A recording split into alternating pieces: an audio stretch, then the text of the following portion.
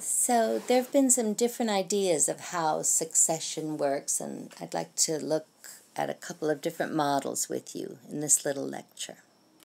Here's a diagram from a website from a forestry program showing a typical sequence of secondary succession in abandoned fields in the eastern United States.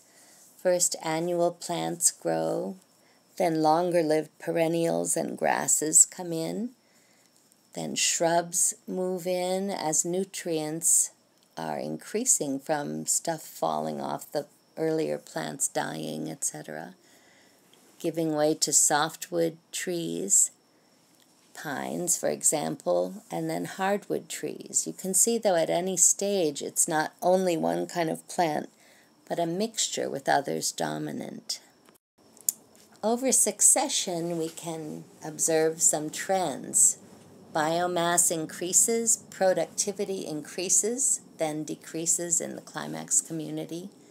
Nutrient cycles get tighter.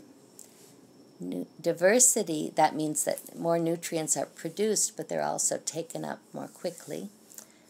The diversity of plants usually increases.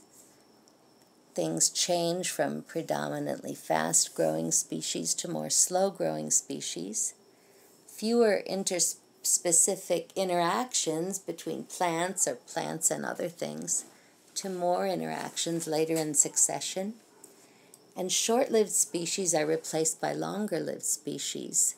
And litter, leaves falling off of plants, plants dying, in the system goes from low to high as there's more plant biomass present.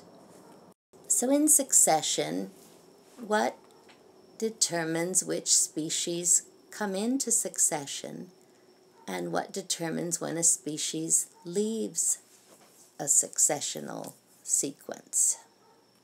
It's interesting to note that succession proceeds similarly in similar places, in similar systems in different places. And this repeatability suggests that there's some set of common underlying mechanisms.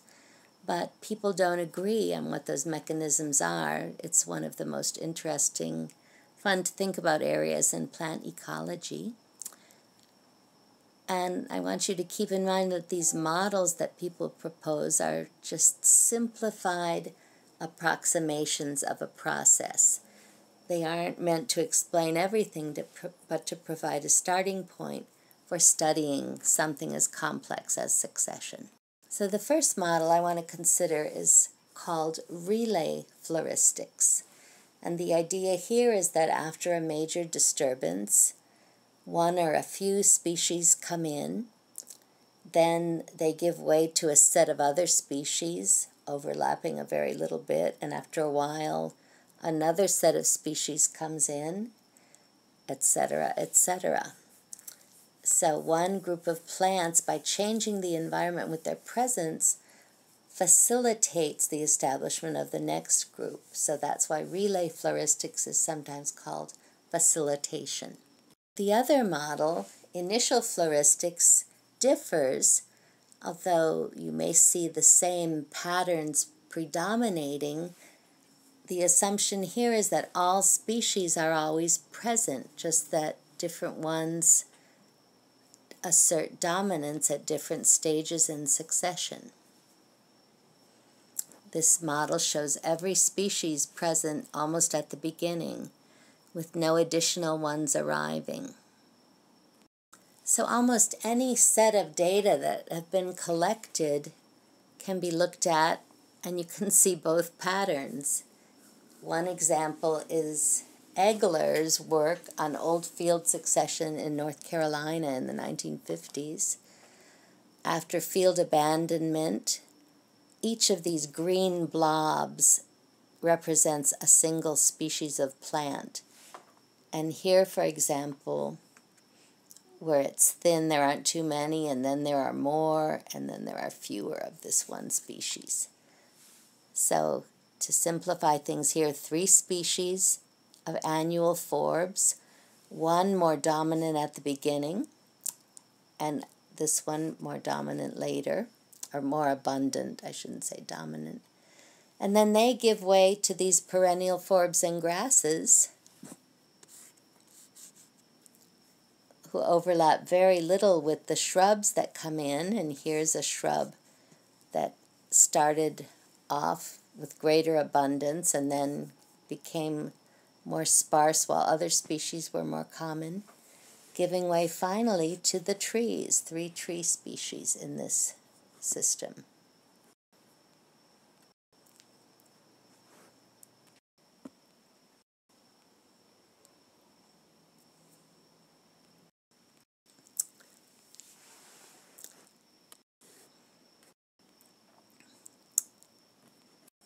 Here's an example of inhibition. The broom sedge outcompetes others by its rampant, rhizomatous, vigorous growth.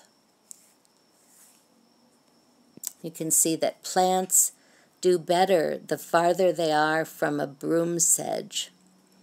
The bigger, more plant weight and more water, because the broom sedges are really water hogs. In this study, people found that plants and fungi that were co-evolved, native to the same place, showed the strongest effects on one another, both positive and negative effects. In the first graph, you can see that certain plants do much better when they're with certain fungi. So above the line are mutualistic interactions promoting growth of the plants.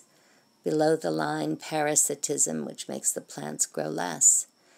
But in the right-hand graph, you can see that if the 2 species came from the same area, on the left graph, the the benefits and losses were much greater than in this second graph, where partners were not co-evolved.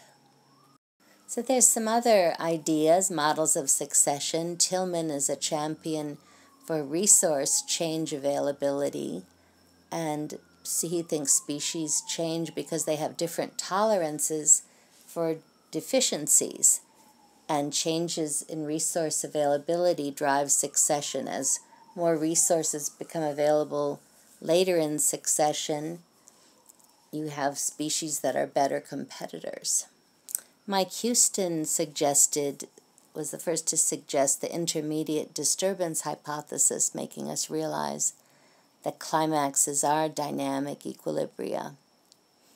And in those subclimax communities, in certain communities, they're really never reaching a climax because they have frequent disturbances. So here's the picture from the dioramas we looked at in the last little lecture.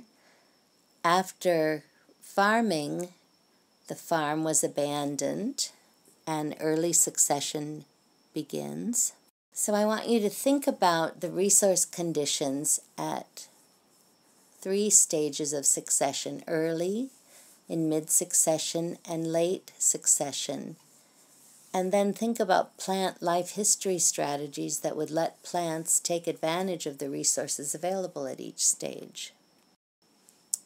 So let's think about how light and resources in the soil change over time. When the field is freshly abandoned and very bare, it has a lot of light. And as plants grow up and take over, light is less available to plants at the ground level. Soil nutrients, on the other hand, are totally depleted after agriculture. Oops, I thought that would be blue. And then over time, soil nutrient resources will increase. So let's think about 2 different kinds of plants. Species A, that needs a lot of light. Species B, that needs a lot of nutrients. And think about how this influences the kinds of plants that occur at different successional stages.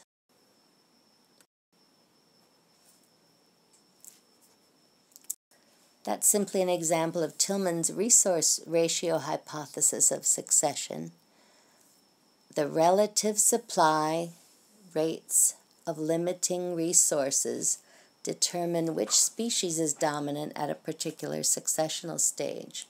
Those that need a lot of light are common early in succession, but then they're outcompeted as nutrients increase in the system by those plants that need nutrients and then make shade on the light-demanding species.